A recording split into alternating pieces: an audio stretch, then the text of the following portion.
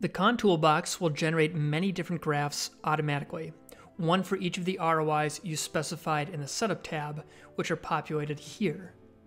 These connectivity maps depict the correlation between each ROI and the rest of the brain in the Seed-to-Voxel Maps tab, as well as the correlation between each ROI with every other ROI in the brain, which can be found in the ROI-to-ROI tab. For the condition and C that you highlight, a corresponding second-level map will be displayed on the right side of the CONN window. The results are, by default, displayed on axial slices at an uncorrected p-value of 0.001, which you can change if you want. And the color bar to the left represents the strength of the t-statistic. Hovering the mouse over the voxels displays the t-statistic and p-value for the contrast highlighted in the subject effects window, and clicking on a voxel generates a bar plot showing the strength of the contrast estimate. The results preview panel includes more options for viewing the results. Clicking on the Plot Subjects button, for example, gives you the option of displaying the results for each subject in a montage. Note how the group level result represents the strength of the overlap between the individual subject maps. You may have wondered why the right window pane says Results Preview when it appears that we have generated our group level results. The map has not actually been written to the disk yet.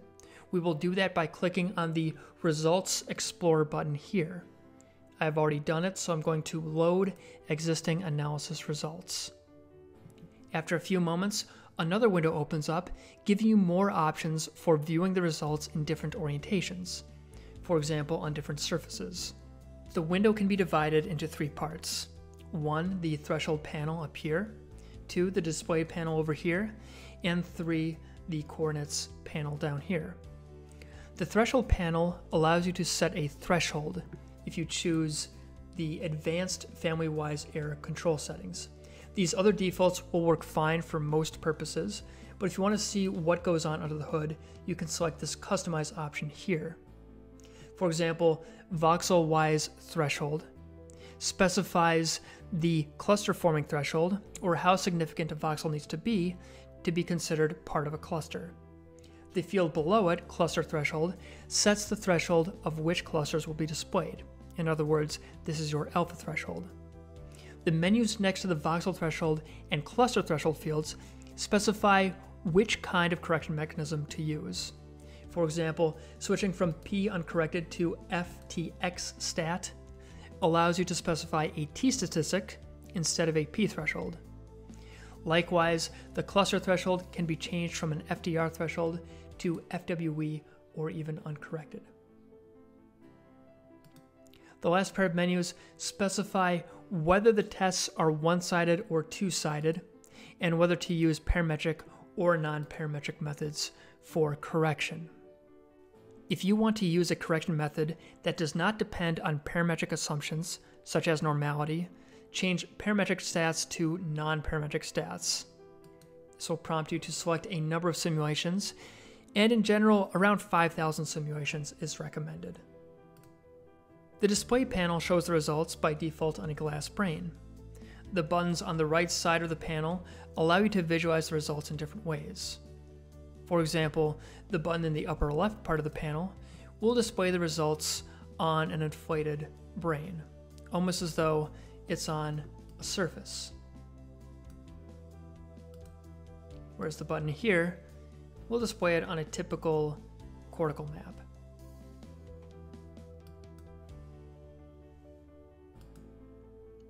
The other buttons are relatively straightforward to use, such as displaying the results on individual slices.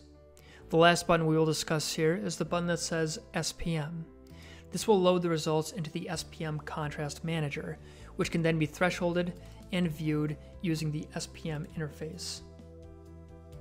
For more details on how to do this, see the link down below.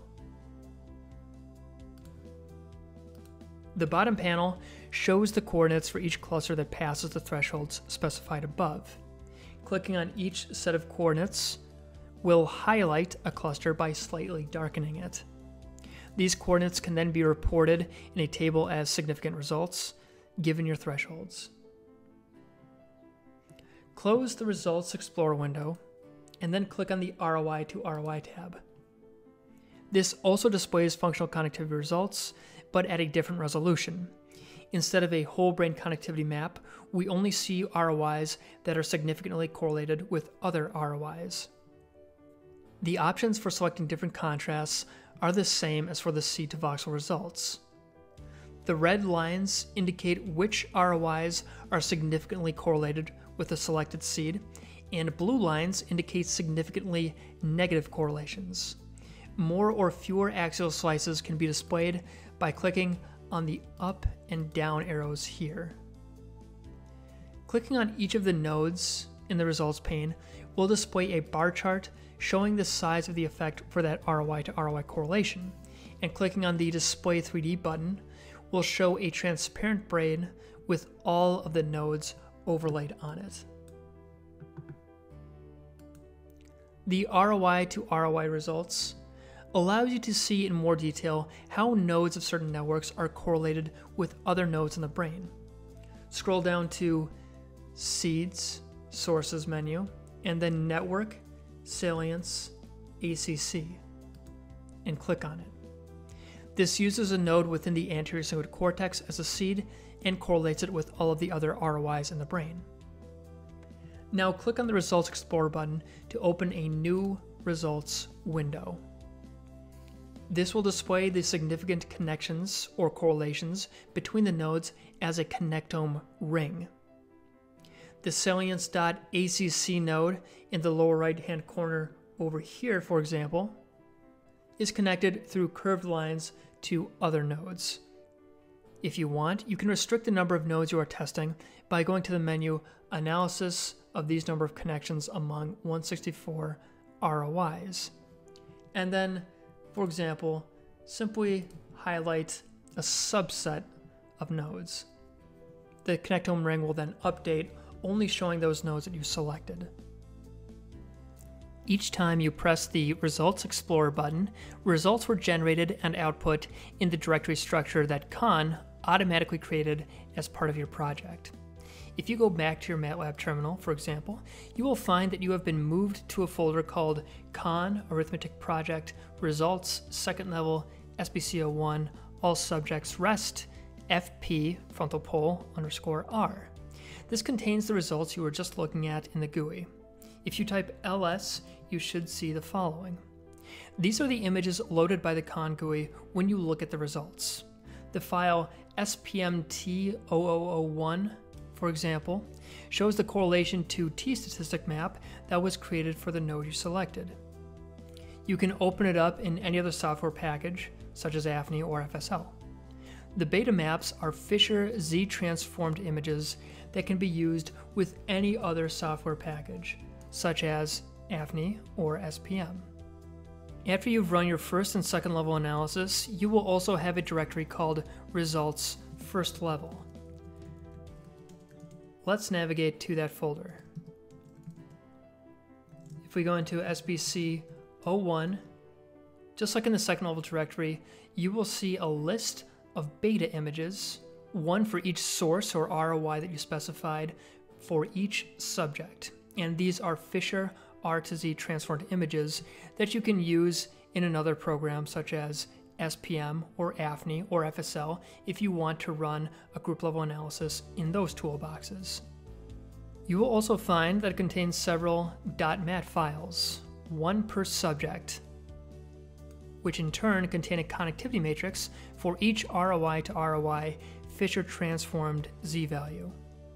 You can load this by typing in Matlab, for example, load results ROI subject 01 condition 01. After doing that, you will see a variable called Z in your workspace. If you type Z, this is a connectivity matrix for every pair of ROIs that you specified in the Setup tab. You can find out which column corresponds to which ROI by typing names and pressing enter. You can then extract the connectivity values for each pair of ROIs you're interested in, for example, let's say this one, enter these values into a statistical software program such as SPSS or R, and perform an analysis on them. That's it for viewing the results. We now move on from resting state data to task-related data using a process called psychophysiological interactions. All that and more in the next video.